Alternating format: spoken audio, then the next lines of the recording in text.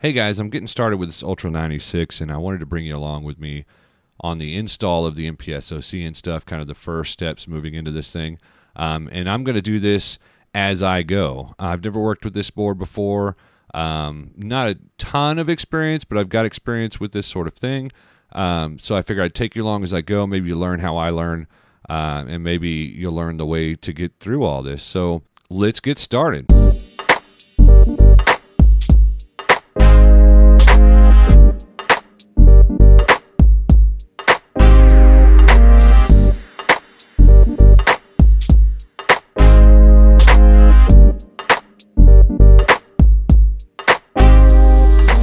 So the first thing I'm going to do, I've got this web page open and I will put the link down below. So on this page, I went down to tutorial 1. I'm skipping the video processing thing, TRD package. What we want to do is just build a ZU and a multi-processor system on a chip here. So I downloaded this file, and if I back out of here and look at the file, kind of go through all the normal stuff and prerequisites, the objectives of this, and we get down to here.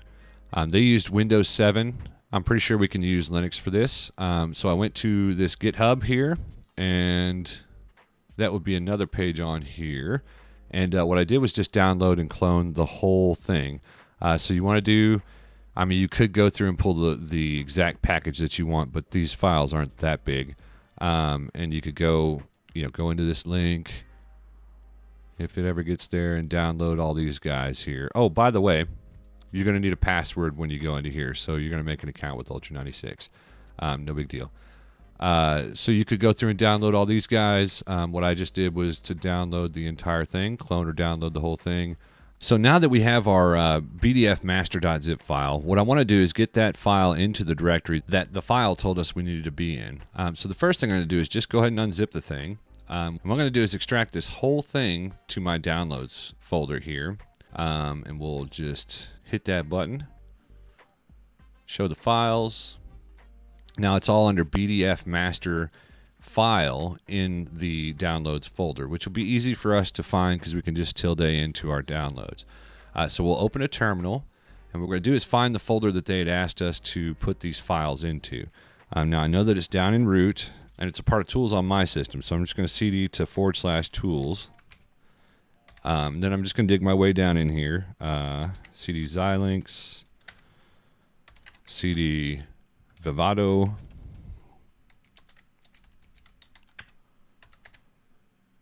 .3, and then from here it's data, and I think it's boards. Then board files, and there we are. So this is where all that stuff is. I made a mistake earlier, and so I'm just going to erase this file with the RM, and it's no longer in there. So what we want to do is take the files from that directory, from our downloads directory, and just copy them into here. So what I want to do is take every single file that is a part of, that is inside of this guy, which we'll use the star to do, and put it into that folder. So we'll copy everything from home downloads /BDF-master. So everything inside of that folder, that's why we use the star.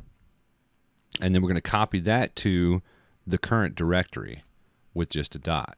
Now what we need to do, again with this, is to put sudo down here.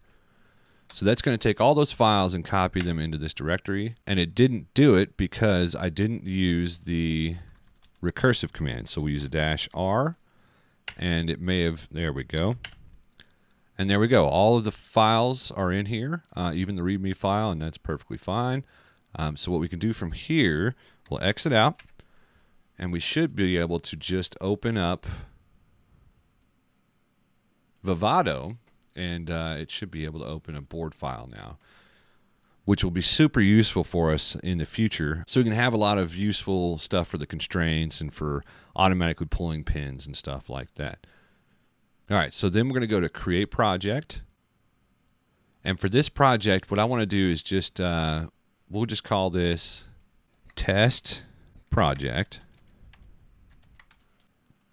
But next, we want it to be an RTL project.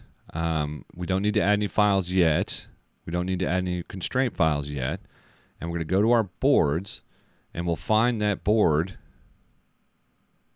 the Ultra96. I have the V2, and we're going to use that. We'll hit next.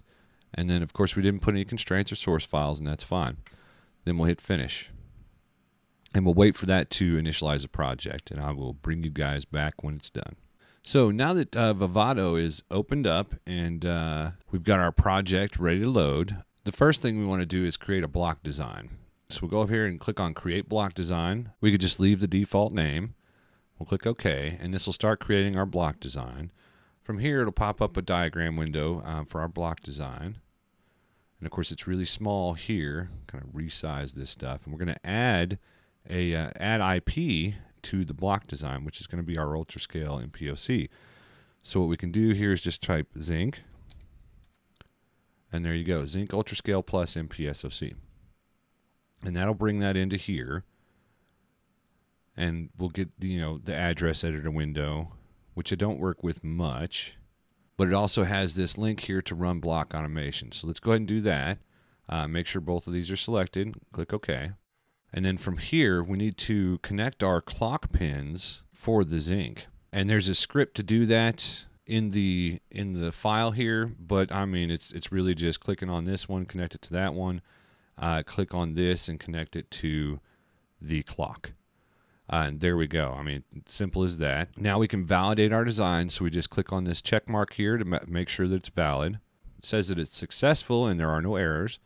And now we'll go ahead and save the design. And then we're going to go into our sources tab here, and we're going to find our design one board design or board diagram file, the diagram file, BD. And we'll right click on that, and we'll go down to create HDL wrapper. We're going to let Vivado manage this wrapper and auto update it. And we'll click OK, and it's going to build our wrapper, which we can see just popped up here. So we can click on that, and we'll see that all of our stuff is inside of that wrapper there. And then from here, if we're just working with this guy, we can just click on Generate Bitstream. And then for this box here, we'll click Yes. And we're going to use however many cores we can spare. I'm doing a video here recording OBS, so I don't want to go too hardcore on it. And just in case it cuts out my video, what I'll do is I'll click OK, and then I'll bring you guys back as soon as it's done doing that. So let me go ahead and click OK. So it may look like it goes away, but up in the top right-hand corner here, you can see that it's still running. So you're going to wait till that's done running, and it'll pop up a new window to show you what's next. So I'll bring y'all back in a bit. All right, now that we're done generating the bitstream, this little window here pops open, and what we want to do is just open the implemented design. So we'll hit OK. So now we've made the bit files. We need to export those to SDK. So what we're going to do is go over to File, Export, and we're going to export the hardware. And we're going to make sure you include the bitstream, and we'll leave it local to the project because that's where we save the files. And then you'll know it's done when it's up here and it says write bitstream complete. And that's pretty quick. So now what we'll do is open this up in SDK. So we'll launch the SDK, and we're going to pull in the local project stuff. And while that's loading, I'll cut and bring you back. I have a feeling it's going to take a long time to load. All right, so now that that's loaded, I'm just going to maximize this and take care of the whole screen here. And what we'll do is minimize this guy. This is our design wrapper, so that's got our bit file and all that stuff. So what we want is a new application file. So we'll go New Application Project, and it'll bring up this application project wizard here. And I'm just going to call this my HW project for Hello World. These defaults are fine. We want to make sure that that's the wrapper. Everything else looks good. Let's click Next. Don't click Finish. We're going to include the Hello World file, and then we'll click Finish. So what that's going to do is create a Hello World file, which will use our design wrapper. From here, what we can do is go find this Hello World. The BSP is the board support files, and we'll look at our sources, and there's our Hello World program. And this is set up already to do the Hello World stuff. So what I'm going to do now is try to build this. and make sure that it builds okay. Now it says that there's 2 errors, so let's check those out. So I'm going to have to look this one up, and I'll bring you guys back. Okay, so it appears that I don't have make. That'll throw an error. So we're going to install these packages here on our Ubuntu system. Pretty simple, just copy that command there, and I'll put that down below. And we'll use sudo for it. And I'll bring you back here as soon as that's done installing. And then we're going to use this command here, build essential. And I'll bring you back when that's done. Apparently that's going to take forever. Okay, so now that that's installed, there is a third program that this guy talks about in this post. I'll install this last one here. So we'll do that. And I'll bring you guys back when that's done. So it actually seemed as though that worked. What I did after doing those installs is just go through and delete these. So I messed up the audio on this part, and I had to voice over it, so excuse the kind of lag time and change in here. But what I'd forgotten to do when I did the Vivado install was to install the drivers for the board. So what I'm doing is going through and going into the CLI in the directory where the driver install file is, and I've got that pasted in the link down below, and basically just running the install file that's in there, which I'll also paste the name of down below. We're going to run that through, and then that'll allow us later on to actually connect to the Ultra96 board. Also, make sure that you run that command as sudo. I'm just going to call myself sudo forgetto from now on. So now that we've got that installed, what we're going to do is unplug and plug back in the Ultra96 and then restart Vivado, and then we'll see if we can get it up and running from there. So let's open SDK, launch it, and you'll bring in everything from the local project. We'll go forward from there. We'll let SDK load. Now while SDK is loading, I'm going to go ahead and plug in the Ultra96, make sure the switches are over to the left as shown in the picture, and then plug in the power supply. So I'm going to go do that real quick. Now that we've got the power supply plugged in, we'll hit the power button, which is actually button 4, I think, and you should get 4 LED lights showing up between the 2 USB ports. One thing I'd like to note while I'm moving on this is that the Ultra96 gets really, really hot. And I know that they have an onboard fan, but this project doesn't work with that. So we're going to get this project completed really quickly, and we'll get it unplugged soon thereafter. So traditionally, I'm used to just being able to go through and doing file, new application project, and having it load all that stuff for us. But there's a stipulation here that's going to keep our USB serial from working properly if we don't do this with a board support package first. So you're going to go to New Board Support Package. Then you can leave this name Standalone BSP0. We'll use the design wrapper hardware platform. All this stuff is where it works fine. Then we'll do Standalone and click on Finish. Now that's going to bring up the next screen, which is our board support package settings. You want to go into Standalone and go to your standard in and make that PSU UART1, and your standard out and make that PSU UART1 as well. Now from there, that's actually what's going to let us communicate with the UART as well as program the FPGA. We'll hit OK. Now we've got that standard BSP built. We'll make sure through our console that it's fully built. All right, so now that that's fully built, we can go in and we're going to do another project or another new, and we're going to go to Application Project, and this is where we're going to do our Hello World program. So this is just kind of the standard startup program for this sort of thing to get the board rolling. We're going to make sure that our Design One hardware platform is used, standalone, and we're going to go to Use Existing for the board support package, and we're going to use the board support package that we just created. Then make sure at this point that you click Next so that you can select the Hello World program. Then we'll click Finish from there, and SDK will go through and build that for you at that moment. So now you can go through, and if you want, you can look at the Hello World program. We can go into Source and open the Hello World program. Literally all it does is say Hello World. So from here, what you really want to do, you go to your SDK terminal. We're going to click on the plus button. We're going to choose the USB that we have, which ours is USB 1. I'll show you the D message for that real quick. Let me scoot this out, stretch this out. That was the D message that I'd already printed, and it just shows me USB 0. Now, if I back up here for a second, cancel that. If you go through and program the Xilinx the first time before you go to try to connect, it tends to minimize your options and allow you just to have that one that works.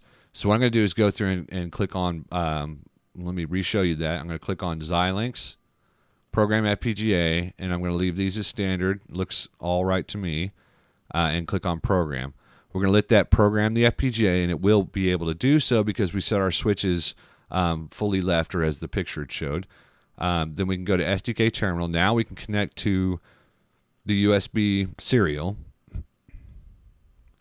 and the baud rate 115200 is right. 8 data bits, 1 stop bit, no parity, and no flow control with no timeout should be fine. We'll click on OK, and that should connect to that USB. Now all we have to do is go up to hardware. Make sure you click on this. When you go into the run menu, if you're not seeing anything, let me show you what I'm talking about. Let's click on Design Wrapper. If I go to the run menu and I click on debug as or run as, there's nothing there. You have to make sure you click on what you're trying to run. Then we'll go to run as. I'm used to be using the hardware GDB, but it doesn't seem to work for this board yet. I'm not sure why. It may be a communication thing. So I'm going to go to run as, launch on hardware, system debugger. We'll click on that. We'll let it run through, and it'll take a little bit. If you look down here in the bottom, it's still at 99%, hasn't hit it full. Now we've got our console popped up. If we go back and look at the SDK terminal, we'll see that our hello world was printed. So we've successfully loaded a processor and programmed that processor onto the Vivado project, built binaries and built the project for it, and we've printed back to the USB.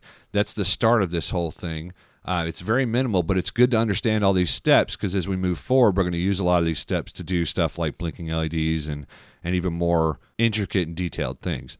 So if you like this video and you want to see more with blinky LEDs and stuff like that, and how this moves forward with the Ultra96 and with some other boards, please like, subscribe, hit that notification bell if you want to be notified, and continue with us. Have a great day, and don't forget to love well.